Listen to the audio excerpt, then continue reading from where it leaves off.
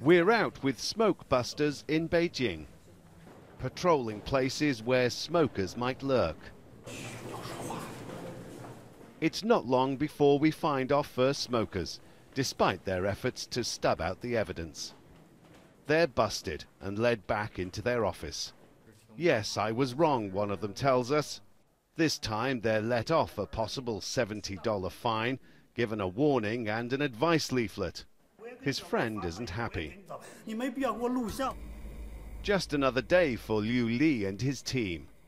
A university art lecturer, he gives up a couple of days a week of free time to do this.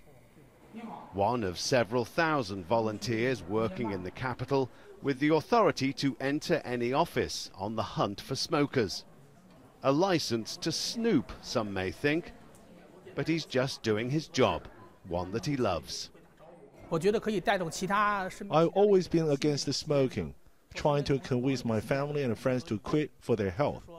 And this job allows me to do it officially and spread the message even wider.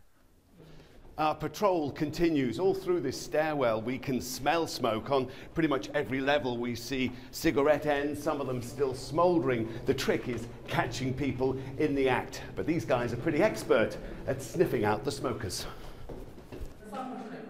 The day's tally is mounting. Not hard in a country where more than half of all men smoke. That's nearly 7 billion cigarettes a day. The number of Chinese dying from smoking-related diseases has climbed to more than 1 million a year. In Beijing, the ban on smoking indoors in public buildings such as offices, train stations and restaurants has forced smokers out into the open. Other Chinese cities may also impose bans. If we can promote Beijing's successful campaign across the country, this will benefit everyone.